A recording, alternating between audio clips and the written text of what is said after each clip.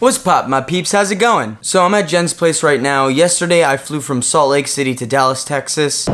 Jen picked me up at the airport and then we drove down to Austin. Had a lot of fun yesterday. We got coffee. You gotta go around there.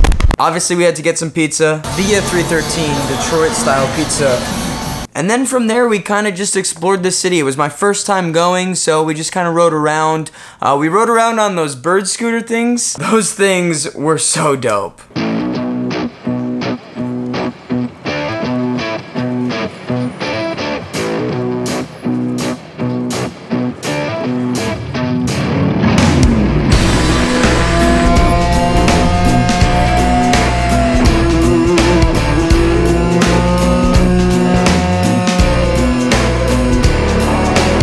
But after that, I didn't really film much.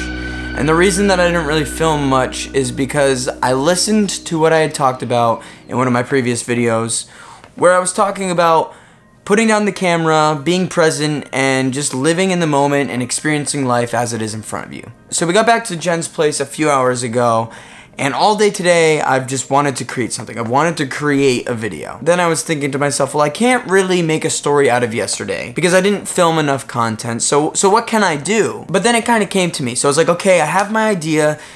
I know where I'm gonna do it.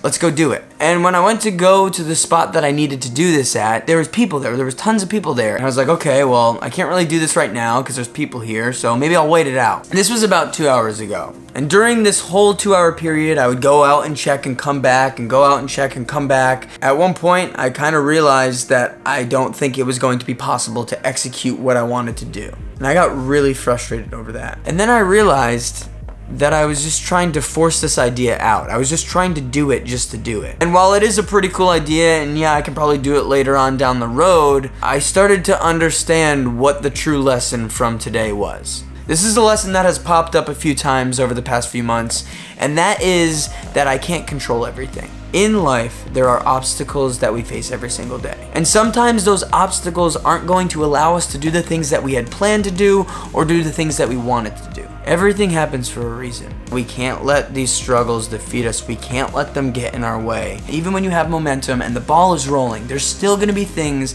that get in your way. The most important part is to figure out, how am I gonna get around this? How am I gonna overcome this to keep pushing forward? Sometimes you need to adapt or adjust or change what you're doing in order to keep pushing forward.